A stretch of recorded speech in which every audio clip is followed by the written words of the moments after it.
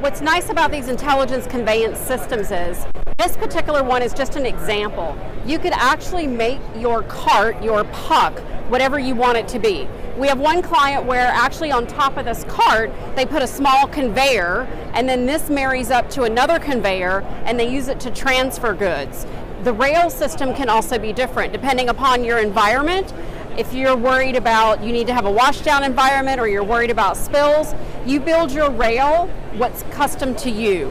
So when we really say intelligent and flexible conveyance, it's intelligent because the system also has built-in anti-collision. So I can put my hand here and I can stop this, and the other carts are going to know, hey, something's wrong. This system's not moving, and I'm not going to let that through. But now let's say I let this cart through and now I have another stop. Well, the rest of the system can keep working. Where in traditional conveyor systems, the entire system would have to stop when you have one problem. So that's the other thing that makes it unique. You also have the ability, depending on the size of payload, the arrangement of how you want to put it together. It's like building blocks. If you ever played with your kids with Legos or with Connects, you put it together in what you need for your application. You can use it for filling lines, bottling lines, whether you want to use it for sorting, for repackaging.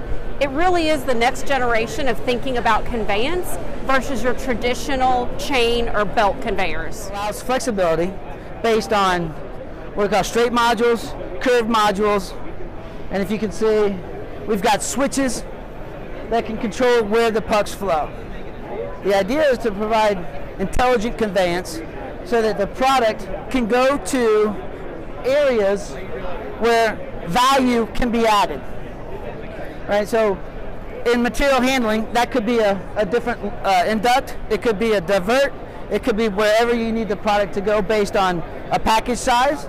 So as we get customers that require a variety of package customization, we can tailor to 2 cans, 4 cans, purple cans, white cans, whatever you want. We can bring out the value. We can also say, we can do quality control.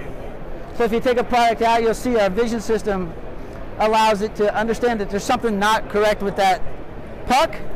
That could be it's missing a package, it's missing a part, or it has too many, and it'll rework and taken offline. So this allows the operation to continue, so that increases your throughput, so that while the product is worked or maintained or corrected, and then put back into production. The linear motors can accelerate things very quickly. There's no contact, so it reduces wear. You don't have to worry about things like grease and oils to maintain the product, so it's safe in a lot of environments.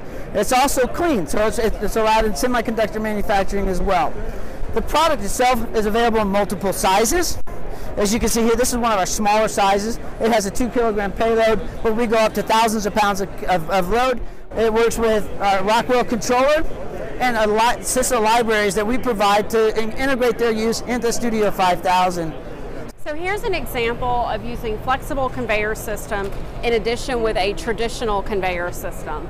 So the totes are moving around independently, and they're finding the most optimal place to marry up with the traditional conveyor system. So when you're thinking about your facility, think about where your throughput challenges are. Do you have a place in your conveyor system where you're not getting the capacity you want? And maybe it's just that part of your conveyor system that you could upgrade to a flexible conveyance system as an option to increase throughput.